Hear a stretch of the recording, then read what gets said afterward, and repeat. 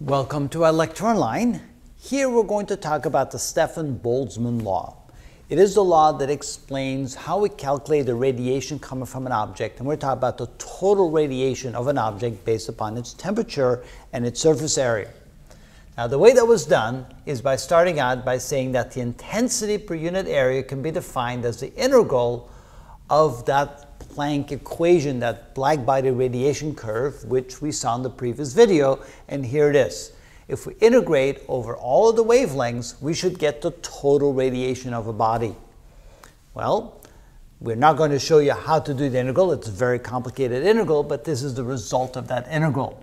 It is 2 pi to the 5th k to the 4th divided by 15 c squared h cubed times t to the 4th power, which can be written as the constant, the radiation constant, sigma times t to the 4th, where the Stefan Boltzmann constant is defined as 5.67 times 10 to the minus 8 watts per square meter per Kelvin to the 4th power, which means that this quantity right here is equal to the Stefan Boltzmann constant.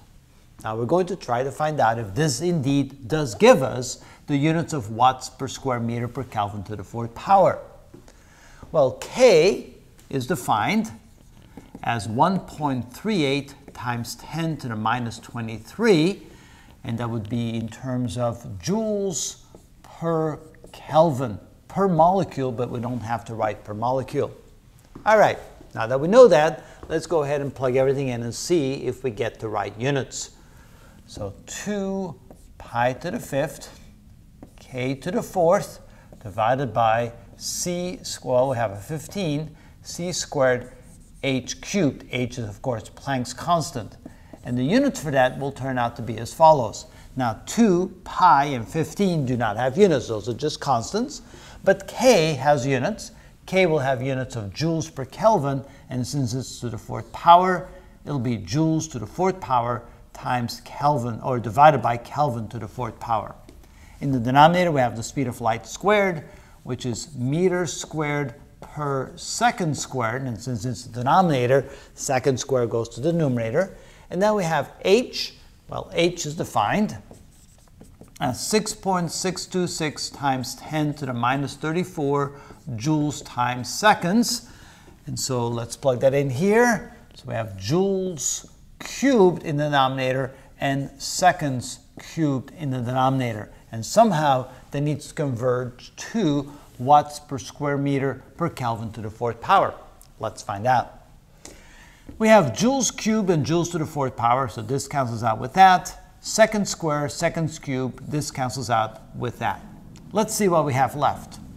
So this can then be simplified to be joules divided by Kelvin to the 4th power, meters squared, and then we have per second. We still have a second in the denominator. Now, joules per second, those are units of watts, so this cannot be written as watts per meter squared Kelvin to the 4th power, and sure enough, that is indeed the units we were looking for. So those are the units for the Stefan Boltzmann constant. Now, what about the equation? Well, here we have the intensity per unit area is equal to the Stefan Boltzmann constant times temperature to the 4th power.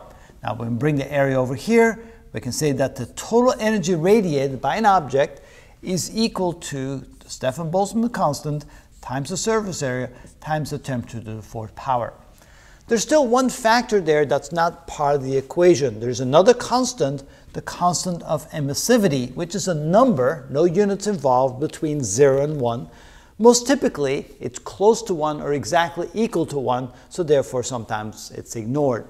But there are objects that don't have emissivity equal to 1, so there will be a small degrading factor in the ability for an object to radiate. So this is the equation that tells you how much energy per unit time, power per unit time, I should say, or power, which is energy per unit time, is radiated from an object that has a certain surface area and a particular temperature in Kelvin, of course. And it all came from taking the black-body radiation curve that Planck came up with from Planck's law and integrating it over all wavelengths to give you the total energy radiated from an object. And again, the units match, it does work out.